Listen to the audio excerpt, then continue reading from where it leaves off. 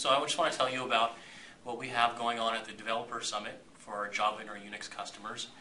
Let me break it down day by day. So on Tuesday, we have ArcGIS Server, architecting ArcGIS Server for Linux, where we'll describe how internally we've created and set up an ArcGIS Server configuration to handle 1.5 million map requests per hour. We'll describe the best practices and the lessons that we've learned from that experience. Also on Tuesday, we have a demo theater talking about how to use geoprocessing both in the Java engine product and the Java Web ADF. Geoprocessing is a very powerful way to create functionality that can be used in any environment, in any platform.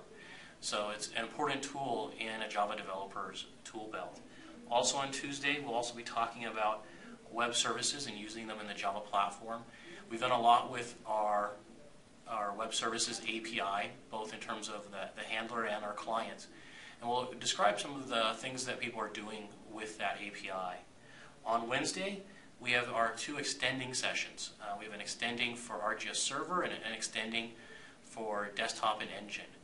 In the server session, we'll talk about how to create server object extensions. This is one of the more exciting areas of our work at ArcGIS 10. We'll be talking about how you can create SOAP and REST-based services and have them exposed through ArcGIS Server. This is a session I don't think you want to miss. We'll also be talking about how you can create add-ins, which is a way to add custom functionality to ArcGIS Desktop. We'll also be talking about, again, geoprocessing and how to create geoprocessing tools through Java and extend the engine and desktop experience with that. Also on Wednesday, we'll be talking about implementing security for Java solutions. This is a session that we've offered several years, and we're going to be presenting it again for this year for people who are attending for the first time.